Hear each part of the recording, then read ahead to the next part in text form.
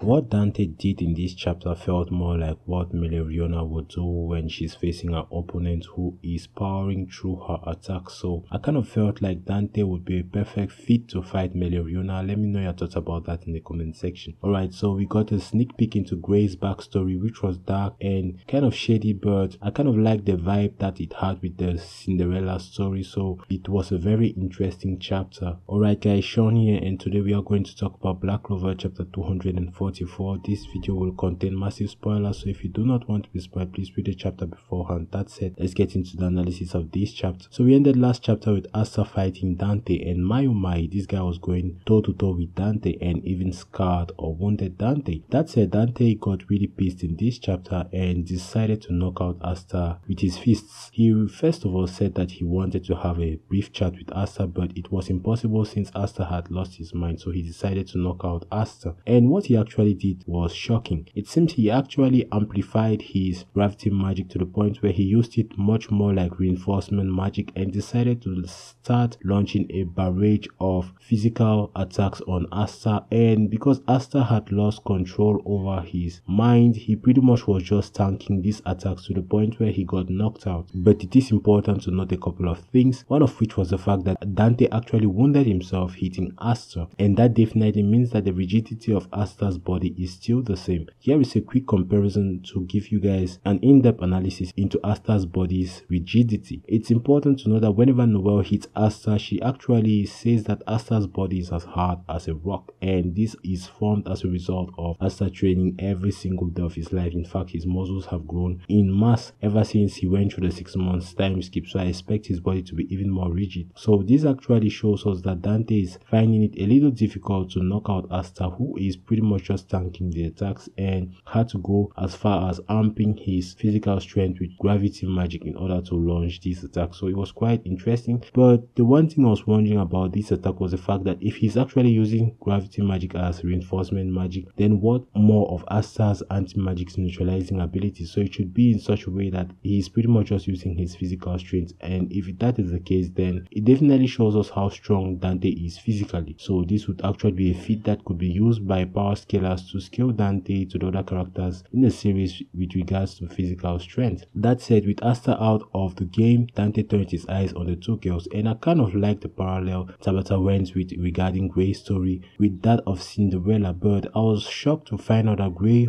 had previously met Gauche before she even joined the Black Bulls. To me, this kind of felt like slight foreshadowing, because if you guys remember the Deep Sea Temple arc, Gray was paired with Gauche, which was quite interesting enough then, and people even started shipping Gray and Gauche, and this chapter actually confirmed the fact that Gray knew Gauche before he even joined the Black Bulls. I don't know whether Gauche remembers Gray, but I think that he does. Now, Gray was born to the White Tree family, which was a noble family of the Clover Kingdom, and her story follows the trend in the Cinderella story where she was ill-treated by her mom and her sisters. Now, Gray actually was training on a magic spell which we all know and can recognize as her trademark, and that magic spell was her transformation magic, where she could transform into any person she saw. And what was interesting about this spell was the fact that her sisters questioned her about the spell and asked her to perform a transformation spell, and she did, and took the appearance of one of her sisters, which actually led them to be very mad at her and beat her to the point where she actually ran away from home, and she never wanted to return because she knew what was going to happen to her if she returned home. So on her way out of the mansion and the territories around the mansion, she was about to be abducted by a couple of thieves, and I was quite shocked that they were even willing to go as far as rape her. But this is a coherent theme within the Black Clover manga, so no eyebrows raised there. But those guys never got their way and was beaten up pretty bad by Gauche, who was instructed by Mari to do so. Now, I think that Gauche's character has been kind of underlooked in the series so far because he's a ciscon and most of his statements usually are Mari centered, but what he actually said in this chapter actually showed us a little more about how important Gauche is to the story, because Gauche literally told Gray that if she never had the determination to move forward and run away from home, then she should just get back home. Gauche was talking as one who had a lot of experience, having experienced that type of thing himself. In fact, he even got himself booted out from the Adlai family by his own family members, so he was speaking with a lot of experience, and that was a motivation factor for Gray, and